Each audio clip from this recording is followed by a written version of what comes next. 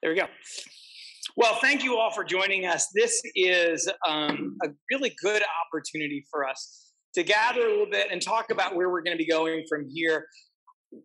This has been quite a season these past 2 years. We had very much hoped that things would return to what we think is normal in the fall. Of course, they haven't. To those of you who are joining us from a distance because either you need to for your own health or some are recovering from COVID, our prayers are with you, and we certainly understand. And we look forward to a day when we can all be together again. There's a new normal now. And at this point, I think we're adjusting to it. We know that whatever normal was 2 years ago is probably not quite going to be there again. So how do we begin to step forward? But how do we also take a moment to be really intentional about where we build and where we go? So we're going to be talking about a strategic vision.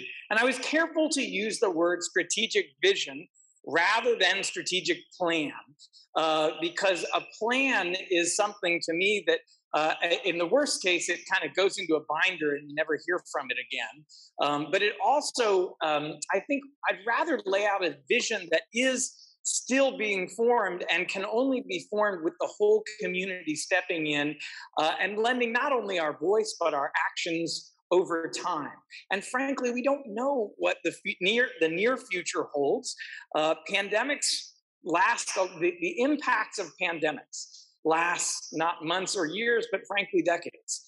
But to say nothing of the fact that we're still in an acute moment of it, and we don't quite know where things are going to go. That being said, this is a really important moment for us to take stock of where we are and where we might be going. So over the last 9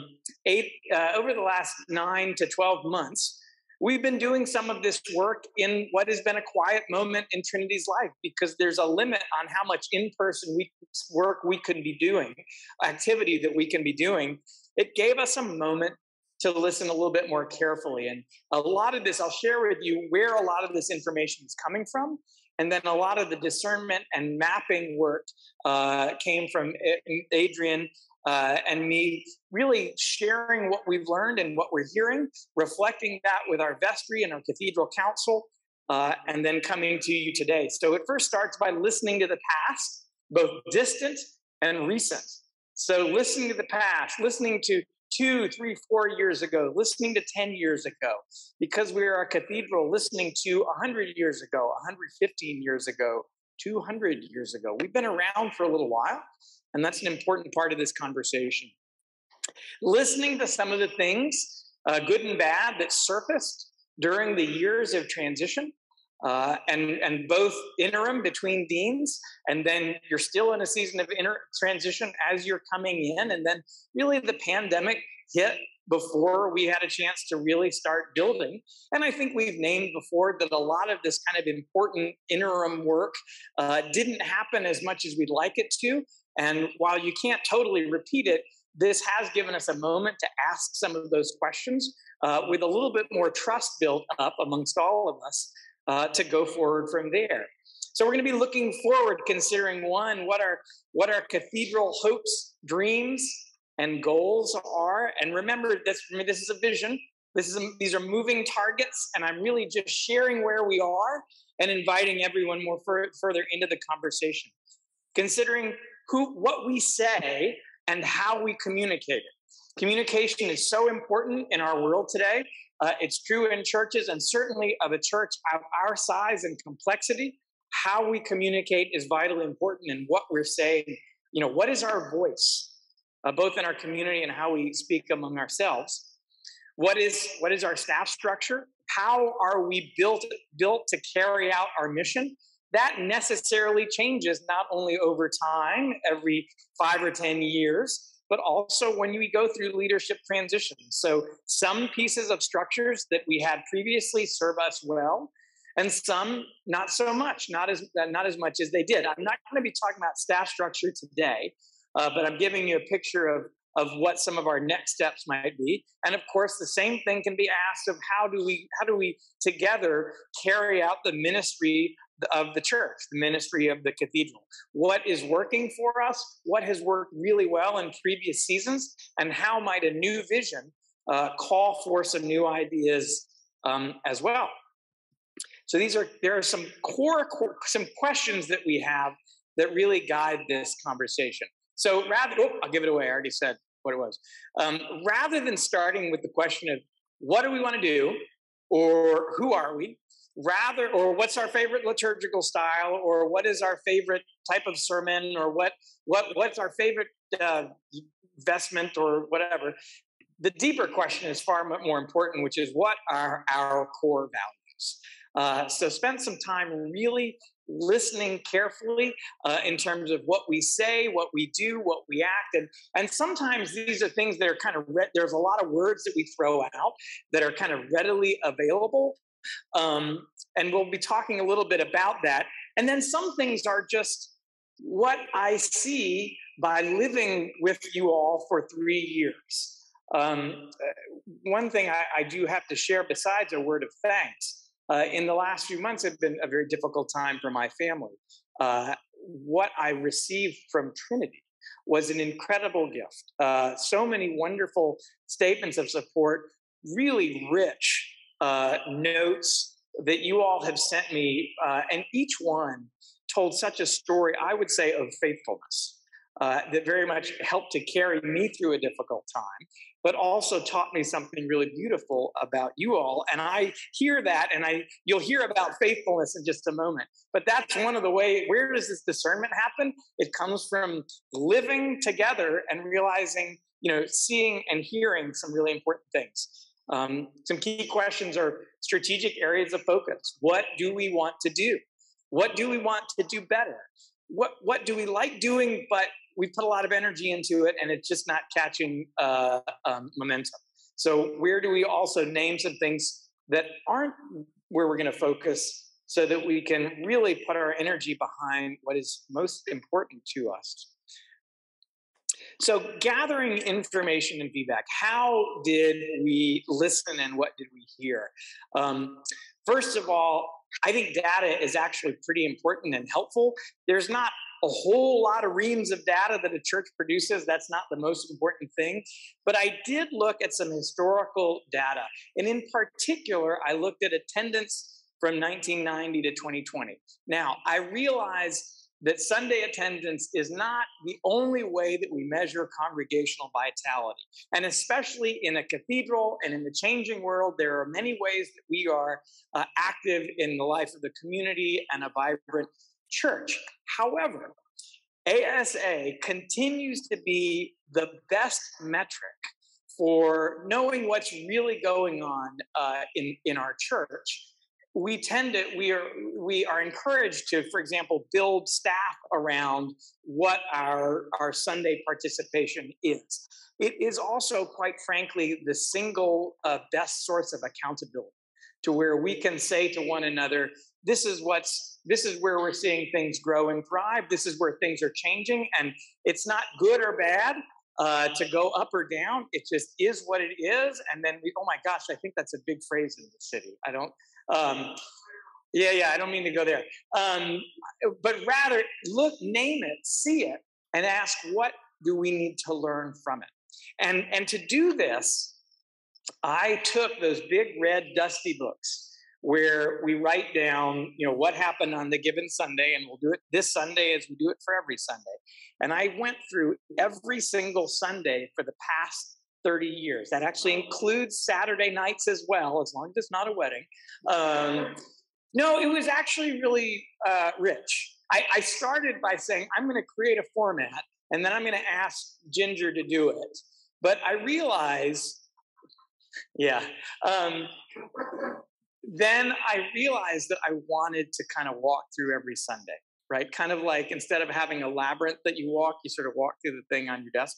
And it was really beautiful to go through and see every single thing that we did in 95, in 2004, in 2012. And every time I saw everybody that signed their name, I saw Ed Metz signing their name, and Will Mebane and Tracy Lind and all of these things. And I got to kind of walk through with you all the different kind of waves of the last 30 years. And while I was doing, I was kind of noting, keeping track so that we could then kind of chart out, see what that looks like. So historical data is helpful, and it often tells us a story we didn't expect. This has been true in every church where I've been, where we say, well, in my last church, we said, we've been it's been a little while since we had 3 services. We've kind of been not thriving, and it's been about 10 years. I looked at the book, it had been 40 years. Isn't it funny how churches do that? Right? So it helps to actually see them. We've been doing a lot of skills building exercises in vestry and cathedral council, and that gives me a chance not only to teach, but also to listen. Last spring, we did the question of the week, where we asked things like, what's your favorite hymn? What Christian troublemaker is most meaningful to you? What source of art outside our tradition and within our tradition is most meaningful to you? Our community conversations when they fall, were really, really productive and helpful and rich. And I thank everyone who participated in that. And then, of course, one-on-one conversations. So there we go. So I'm gonna start with the Sunday services in the cathedral to look at what the pattern over the last 30 years has been. You may have an expectation of what this is going to look like. I know that I did, based on all the things that I heard both before coming here and after getting here. And I'll just share with you what I heard and what I heard sort of reinforced. And that is that we had a very consistent pattern of attendance for at least the last 10 years, and it was a very high number of about 375. And then the interim came and everything kind of plummeted. That's the story that I kind of heard. You all may have a different story in your head. But I want to just to say, it's always more nuanced than you think. It's always more nuanced than you think. So what we have here, and I'm sorry, I can't. All right, how do I do this? I've got the Zoom people watching. You probably can't read the really tiny numbers down at the bottom, can you? You can, just a little bit. All right, so excuse me, Zoom. I'm going to kind of, this is 1990 to 1999. This is 99 to 2010. This is 2010 to 2020. I do not list the pandemic on this because all bets are kind of off once the pandemic hit. Let's get together in 20 years and figure out what this thing meant. But right now, we're looking at that data. So for those of you on Zoom, it's a little tight to read. The first third is the 1991 to 2000. You have a little bit of a dip and then a rise up. That was the previous transition interim. Then you have a period of growth for about the first 4, 5, 6 years of that. Then a plateau, so that's a really good place to be. And then around 2011, there was a peak. And then there really was a transition, something that was changing a little bit, and kind of a gradual decline that when you hit in that later kind of farther drop, that's the interim that happened. And there's a lot of ways to read this. And I've been sitting with this for a long time, so take what I say with a grain of salt. But you have in that first third steady church growth, which is a really good thing, a wonderful thing to have. You had in that second third dramatic church growth, also a wonderful thing to have. Yes. And I also think that when we're thinking about a church, churches move in decades. And so it is important to me. And I've also come, oh, heck. Okay, can they read this? Can they see this on Zoom? Okay, so I think it's important not only to look at 3 years, 5 years ago, but also 30 years ago, because that's a part of our life together too. How do we learn from all of it? How do we learn from all of it? Okay, I'm totally out. How are we doing? I have 10:20. Is my clock right? 10:28. 10:28. We're doing fine. Okay, so, and we'll have time for Q&A afterwards, so we can, if you want to make a note, we can come back to any of this stuff. So when the vestry and cathedral council met for a shared session during the vestry retreat this past October.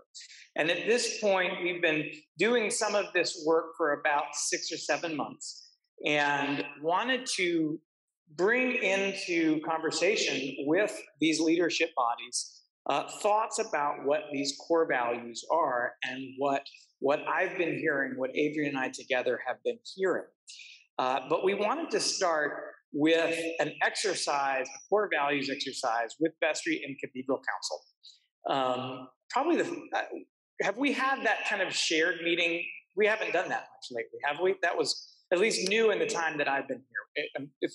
But it was really made for some rich conversation. And simply put, we got 2 pieces of newsprint out, and Audrey was writing on one, who was writing on the other? I can't. And Daryl was writing on the other. And we just said, okay, think about what your core values are when you think of as Trinity and just throw them out. And so we wrote those down, and I'm going to read through all of them to see if you don't hear Trinity in all of these words. Supportive, consistent, generosity, honesty, diversity, empathy, compassion, welcoming, relationship, baptismal covenant, which we did this morning, gratitude, friendship, stewardship, excellence, beauty, music, quality worship, challenge, appreciation, community, discerning, questioning, humor, honesty, flexibility, mercy, tradition, equality, justice, love, fairness, inclusivity, service, communication, leadership, artistic, education, faithfulness, prophetic.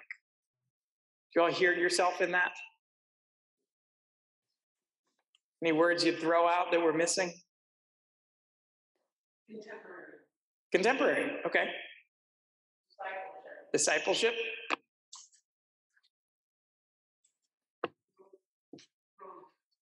Growth.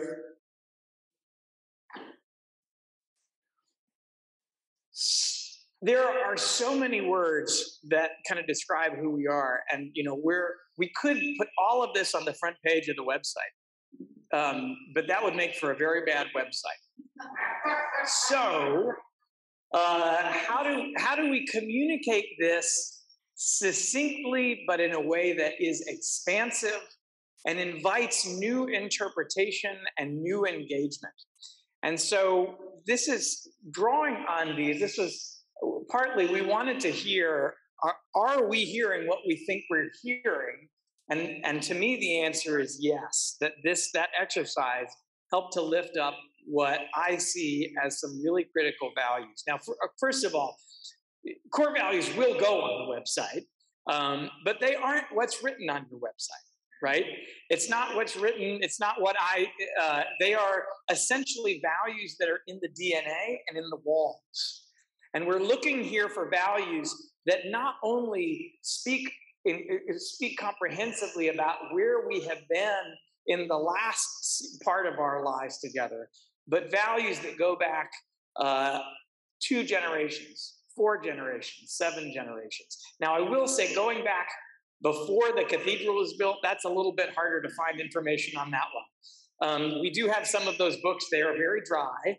But generally speaking, much of what we're looking at are core values that were a big part of who we are when this cathedral was built, in the generation prior that very much led up to that, but also speak authentically to who we are today and who we have been over these past few generations. And so 5 core values that we discerned are this. One is integrity. Integrity means we are who we say we are. It means we lead integrated lives. It means there's a strain of consistency between who we are at church, who we are in our families, who we are in our workplace. And it means that I find a lot of our desire for authenticity, and I hear that from all of us, and that sometimes means different things to different people. But it's clearly to be a part of Trinity, I find means we want to live the Christian faith authentically. And I hear that in our justice work. I hear that in our liturgy. I hear that in our compassion. And to me, that's a statement of integrity. Um, Dignity. We're doing the baptismal covenant this morning. I heard this over and over again when I got here and long after. We honor and respect the dignity of every human being. That is a critical part of who we are. And we talk a lot about inclusivity, which is essential to Trinity's life.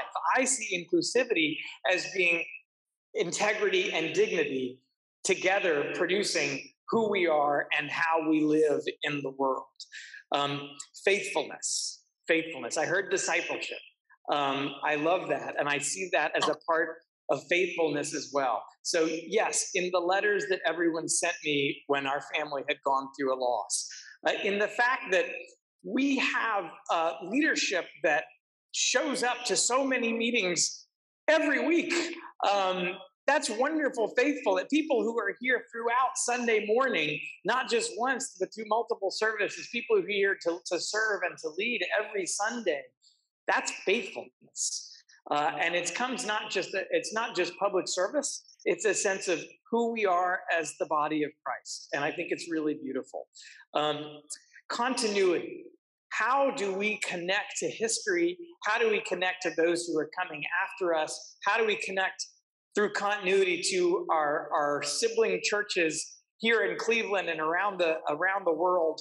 Now, I realize this is probably a new word. It's not one we throw around much.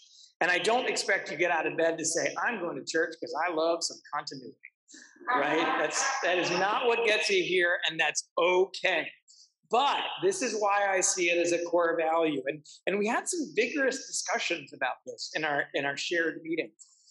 A cathedral, look at this room. Look at this room. Was this room built last Tuesday? No. Look at the cathedral. It's been here for 113, 14 years. And we know every church wants to be here for a while, but I think we know that we not only do we have the blessing of worshiping in its midst and being the hands and feet of Christ out in the community as members of the cathedral, I think we all know that we have a special responsibility, that we are the keepers of this place, we are the stewards of this place, and we are trying to hold together a place so that it will be here in another 114 years. And to me, there's a special responsibility, and I would say a gift. We're here because we love that work. So that's continuity, but I also see that there is a continuity of voice. I have found, as your dean, that there is a great respect and love for previous deans and a desire to hear, while different voices, to also hear a kind of consistent speaking on behalf and in support of the cathedral. There's continuity there as well. And so I find that to be a rich gift in our Christian tradition. That as the cathedral, we have a special responsibility there, and I see it in our actions. And then transcendence. Okay, I'll go back. You don't get out of bed to come to church because you love continuity. I'll bet that. But you probably do because transcendence draws us together. And that means something different to different people. That's why we have different liturgical styles. But there is something, I'll use the word capacious. You'll hear that again later in the presentation. There is something outside of ourselves that we don't get simply in our day-to-day lives, although at our best, we are carrying that sense of transcendence from the cathedral into the community itself.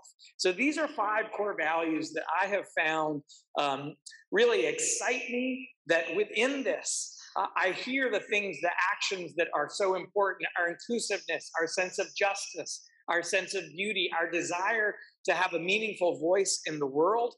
I see these things as emerging from these core values. And though we've had different vocabulary words over the years, these are things that I see very much in our DNA. So going forward, I would suggest 3 particular areas of focus. Now, nothing here is likely to shock you. We are not going to close the cathedral and turn it into a pet store. Because this is consistent with where we've been and who we are.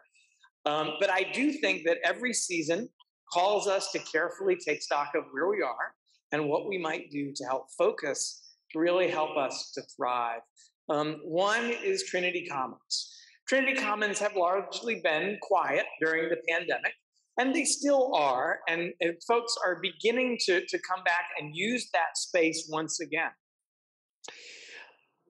But something that I think we want to do is refocus our energy in terms of how we use Trinity Commons as an outward focused programmatic space. Now, something that we do is it's a space for community groups to come and gather. There have been more of that in the past. We'd like to see that continue to return. And I would say years ago, there was more, I'm guessing, Cynthia, 10 years ago, is that probably a roundabout number? So that had been declining a little bit over the years, a number of reasons why that might have been the case.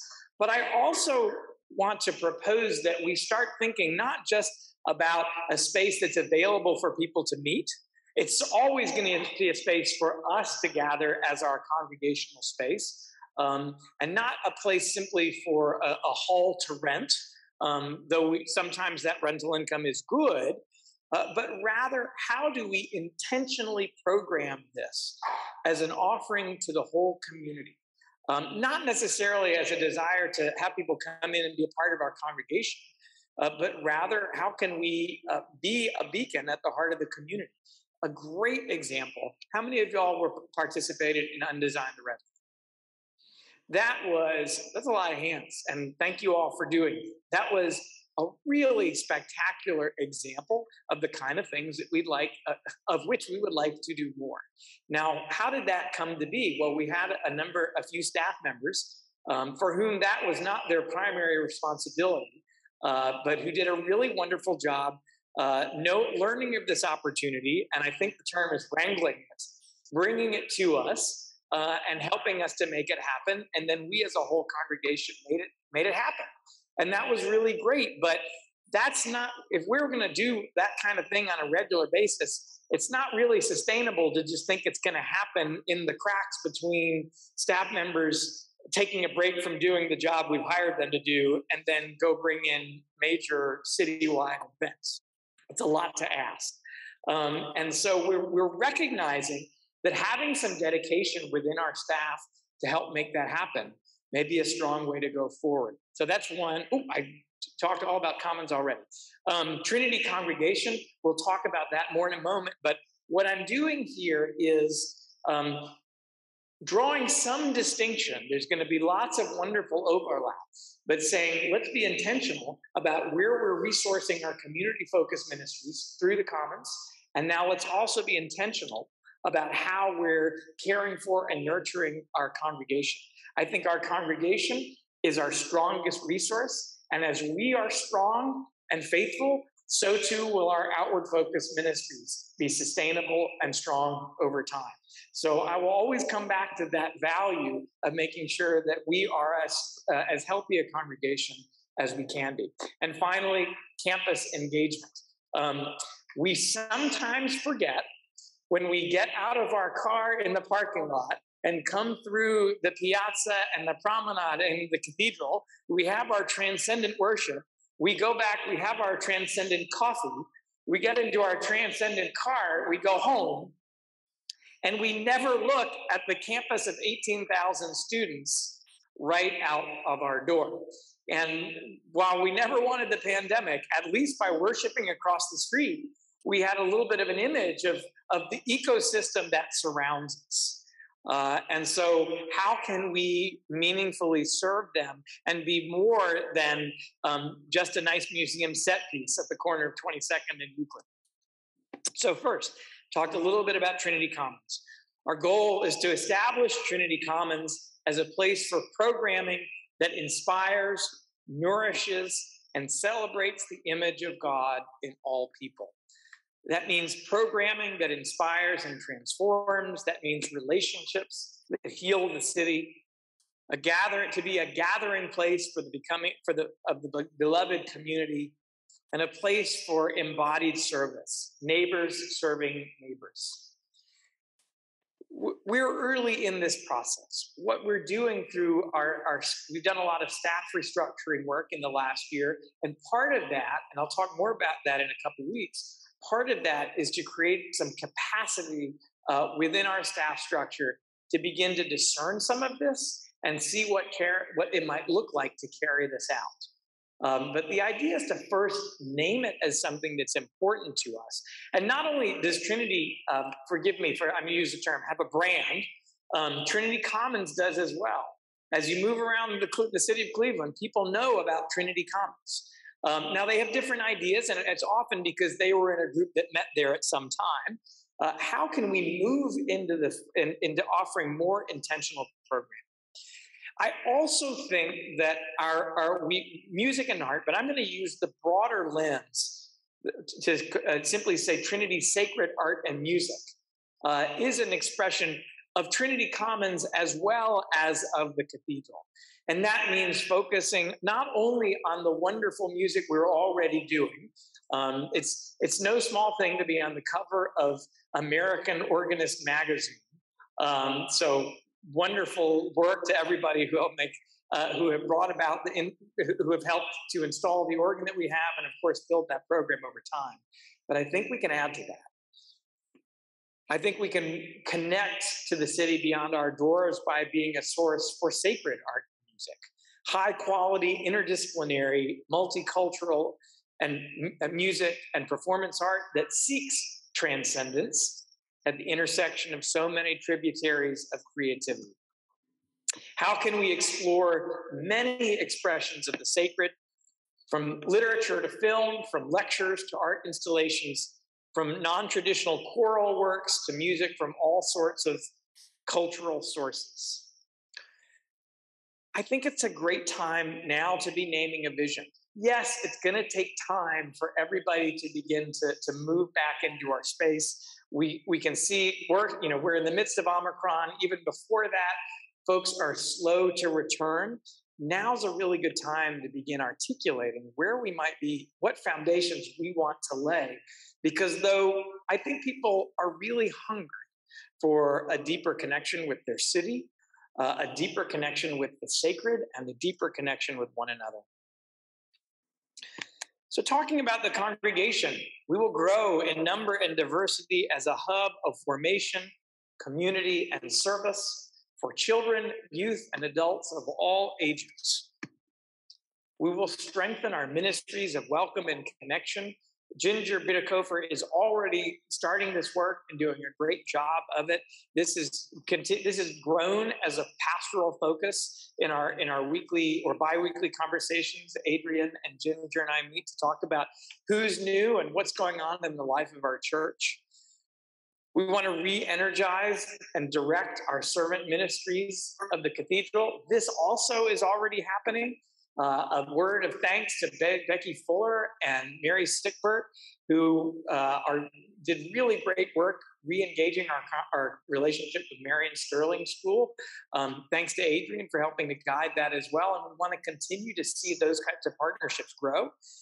One path, and this is looking at all the ministries in our life together, and this is one path. This is not a decided thing, but part of our conversation is to establish working groups to help us to focus our ministries. We're often spread out over many, many different things. And sometimes that's just fine. But sometimes if we want to really build some momentum, we have to think intentionally about where we want to put our energy behind. We want to expand our education offerings, especially the Trinity Forum. I've heard from you all how much you value that. I enjoy it and I value it. And I think being intentional about how we resource it is an important thing to do today.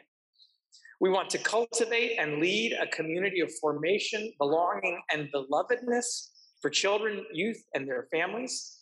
We named that on the vestry, and someone on the vestry kind of then shouted out, "This is what we want for our whole congregation," which is true, but I want to read it again in thinking about children and youth. We want to cultivate a community of formation, belonging, and belovedness. Something I have observed is yes, there are extra challenges being a downtown cathedral with this kind of work. However, you know what? Everybody travels to get to a church these days. And I have found that in the seasons where we have offered stable, nurturing, uh, inspired ministry to children and youth, we've actually seen it grow, even in the midst of the pandemic. Yes, we've been through some series of transitions, and we're looking to staff that more sustainably, and I'll talk more about that in a couple of weeks. But we have something at the cathedral, which is frankly a really rich asset for children and youth. All the things we have to share and teach is something that a lot of parents are looking for children. And when I think of I now have a teenager. Your prayers are welcome. When I think about what is essential to youth ministry, what do we have at the cathedral? We have this incredible witness. We have all of these. I'm looking at such wonderful people who I want my oldest child, well, my youngest too, but he's still young, to get to know and learn about your own faith journey.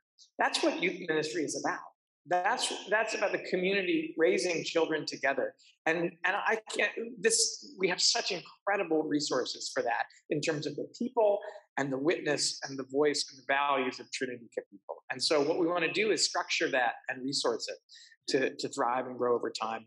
And finally, and this is not new, but I think it's important to name as a focus, to celebrate Trinity as a living community of faith, the body of Christ in prayer and action. Who are we? Why do we do what we do? We do it because we are the hands and feet of Jesus. And this is the core of our congregational identity. Finally, campus connections. We are a part of a campus ecosystem, whether we know it or not. And there are a lot of things that we can begin to do to really open up those doors, to establish Trinity as a place of spirituality and respite for students, a church home for those seeking it, and an integral community partner in the eyes of CSU administration and students. In all the things I'm going to list here, Adrian Cook has done wonderful work in beginning this and opening up those doors. And I think anything we can do to support her in this will go a long way. One, we have this incredible thing going called Evensong, which the liturgy itself is gorgeous and is an opportunity to invite more in at a moment, Wednesday evening of rest. As a student, Evensong is a student and a campus-focused activity. Again, not changing the liturgy, but rather turning the lights down a little bit. Perhaps some of the sermons will be a little less academic and a little bit more seeker-oriented. Those are some of the ideas that we're talking about. That's a nice way of me saying, Owens, don't preach so long, please. How do we work on relationship building? How do we offer shared defense with various departments and student support groups within CSU? And how do we make the commons an available space for them as well? So that's our three areas where I think strategic focus will help us. One is Trinity Commons. Two is the Trinity Congregation. And three is campus engagement, CSU and beyond. I'm going to conclude with a quote, a vision. I'm going to give you a vision statement from Bishop Leonard. Who can tell me who Bishop Leonard is besides Barbara? No hands down, Barbara Hermes. He was our bishop. Bishop Leonard. He built the cathedral. He is, if you want to go down to the columbarium, there is a vault, and everybody else. Gosh, I'm going in a dark place, aren't I? Rather than everybody else, it's a columbarium. However, in the vault, you have two caskets, which is Bishop Leonard and Bishop Leonard's wife. It was his vision for building this place, and was consistent with a vision for what American cathedrals could be. So this was a new thing in the late 1900s. This idea that why would we rebuild cathedrals in the American landscape? Well, what he wrote says to me a lot. We don't see ourselves in this original vision from 115 years ago. The cathedral is the church for the masses of the population. It is intended to offer doors wide enough for the religious ingatherings of many who are even churchless and perhaps creedless. It is capacious in its intention. Best word ever. It is capacious in its intention. Socially, a great civic and moral as well as ecclesiastical church. And there should be a universal consciousness of the truth that its doors are open to everyone, especially those who have no particular church home. Such should realize that they may say gladly, "This is our church, and I have a right to it." This is our church, and I have a right to it. And so I want to offer to you a vision for Trinity that is not new at all, but is perhaps something that we recognize, each of us recognize in something that brought us to this place, and a phrase that can perhaps invite more people in the years to come. And that is Trinity Cathedral, a sacred place for all people. Trinity Cathedral, a sacred place for all people. Do you hear yourself in that? I'm going to start using this language. Can I use this language? Is that okay? Good. We're going to start doing this. But I want to thank all of you for your faithfulness. And I could go down the list of all the core values. But this is a really loving and supportive place. And to be both a rich congregation of love and discipleship, but one with a deep sense of our stewardship responsibilities, stewardship of a place, but also of a voice. And these things are also important. So I'm going to I've of course gone to, maybe not too long because we'll have more time in a few weeks. But I want to take a moment to invite any thoughts or questions. And Janet, are you able to watch? Janet is also watching our online folks. I hope you all in Zoom were able to follow along pretty well. Feel free to send notes if there were some questions I could answer. And as you ask questions, I'll do my best to repeat them so we can hear. Alice. I think it's important when we talk about the commons to remember that the diocese is part of the commons. Right. And they were also very instrumental in bringing that money. Yes. So I would hope we will explore ways to partner with the diocese and do some of the things in common. Absolutely, 100%. And so Allison's statement in question was that the diocese was quite instrumental in bringing Undesign the Red Line to the cathedral. And in fact, that was a partnership. That was the cathedral as an expression of the Diocese of Ohio. To answer that is a very good question. Are we working with the diocese as a part of the commons? I would also say this whole vision is something that I've shared with Bishop Hollingsworth. He's excited about it.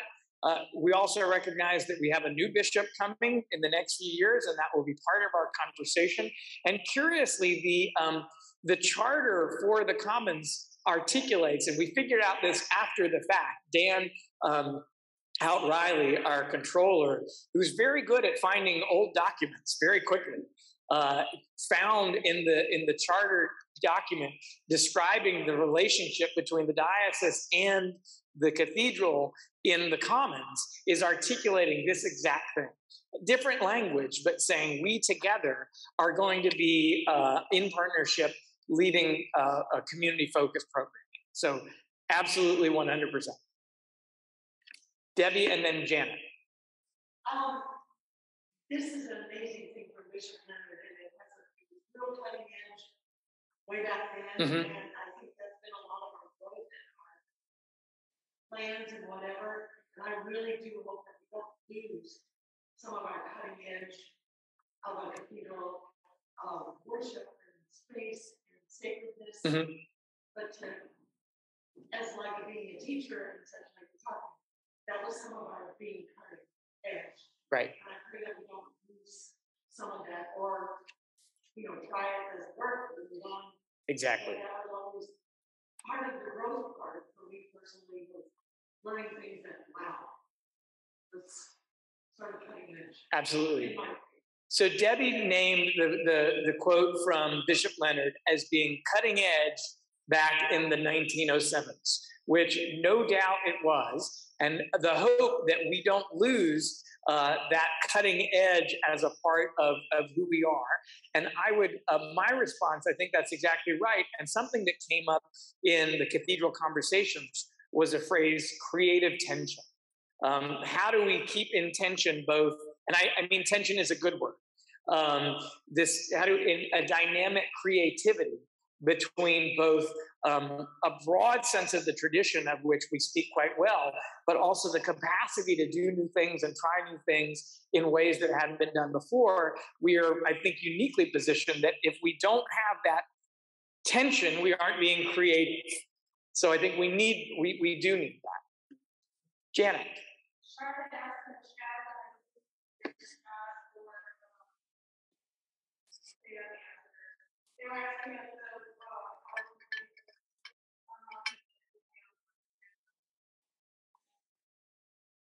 Yes, we will post the PowerPoint online and on social media. Thank you. Marie. Yes, the word continuity really registered with me because I'm thinking a lot about how our lives change over history, and those of us who've been here for a long time in some ways and in place.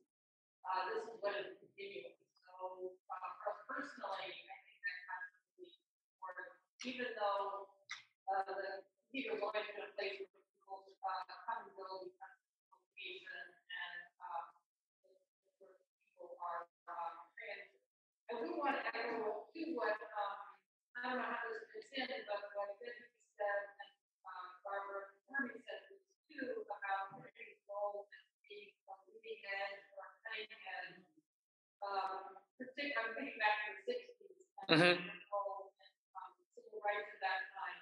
And I don't see that particularly in some of the language at the moment. So that is kind of how we use the ministry piece, but also that it has articulated more clearly, I think, is helpful because you grab a creative tension between continuity and tradition, but yet also the leading edge.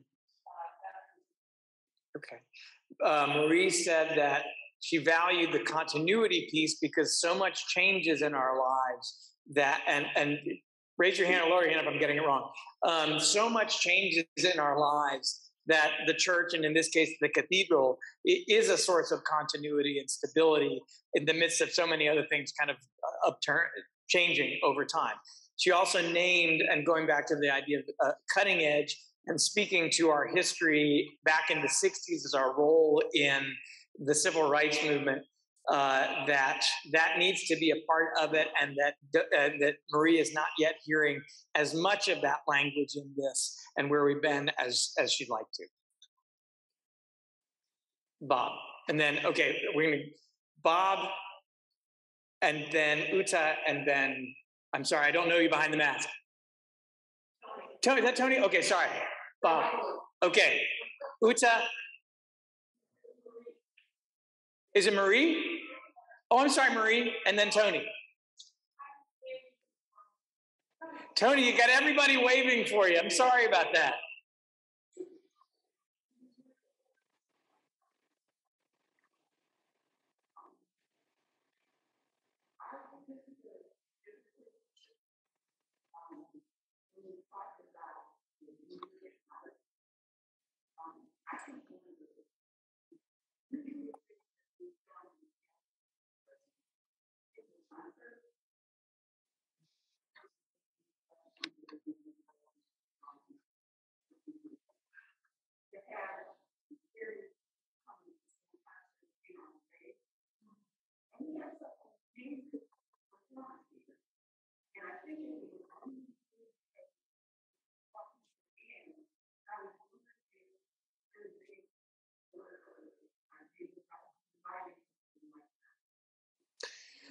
We haven't really gotten into that phase. I would say that only one concert happened when I was here, and that was the Ladysmith Black Mambazo concert, which was just fabulous.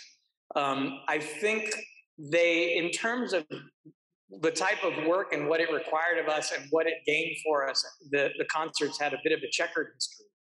And I think we would want to be clear on what types of things we want to bring in, and what is worth the amount of energy that we put into in order to do it. So I think it's a great thing to bring up, because Ladysmith Black Mambazo is I hope a great example of what you're talking about, that turned the cathedral space into a joyful, sacred concert hall, and it was filled with Trinity folks and people beyond that, and it was great, a great event for everybody who gathered. So I would say yes, but I would say with greater intention behind it.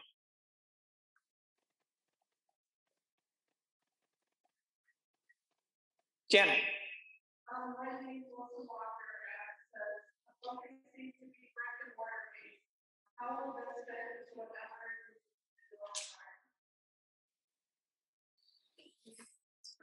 Good question. I mean, as we've thought about the commons, I mean, we're really early in shaping what that looks like. But given what the last year and a half, 2 years have been like, we realized that it would have to also have a digital presence. That if we're offering programs, chances are we'll need to do something with some kind of a digital online offering, because that, especially if we're still in the pandemic. But I would also add that the digital, the live stream have been both good for those who cannot be here, difficult because we don't see each other as much, but also surprisingly helpful in terms of getting people to meet Trinity Cathedral. So we've met a lot of people in the last 4 or 5 months of being back who saw us online and then came in the door. So there's a really great evangelism and opportunity for spreading the word of who we are through that. I think all of these have to do with kind of careful attention of where we put our focus, our energy, our staff, and our financial resources. So I don't have a firm answer other than it's a good thing to bring up and name that it's there. Okay, time, it is, okay, about time to go. One more question from Amy, and then, go ahead, Brant. So I really like the fact that I'm going to focus on continuity and for us, the confidence that continuity is important, the connections to which letter both fabulous. Sometimes when we focus on continuity, I don't know, lifting up period as time that right. But I think that a lot of us, especially in here, have seen many historical periods not really critical, but they do perspective. And I just think we should remember some humility. I absolutely agree with that. So Brant raised the question of, while honoring the quote from Bishop Leonard, relying and that continuity is valuable, but if we're relying too much on quote unquote golden age and going to that is not going to be helpful. And in fact, that was not a golden age for a great many people. And I think that needs to be our work. I don't think we have a golden age. And this is sort of, we can go to previous ages and find wonderful pieces like this and use them. And we can also, I'm grateful to the Becoming Beloved Community and Adult Formation group who are looking at the deeper side of our history to find out what voices were speaking in recent generations who we haven't heard as much from. I feel comfortable cherry picking things like this, and I'm sure there are lots of sermons from that time I'm not going to read. I think that's but if we're going to name continuity, I'm grateful for this. And then I'm going to run out the door after this. I'm grateful for that, because if we're going to name continuity, which I'm glad, I'm glad to hear that affirmation, we also have to name that there is no golden age. It's our work to be the church today. This is not about nostalgia. It's about drawing the giftedness from different times and moving on from there. So thank you all very much. We'll see you in church.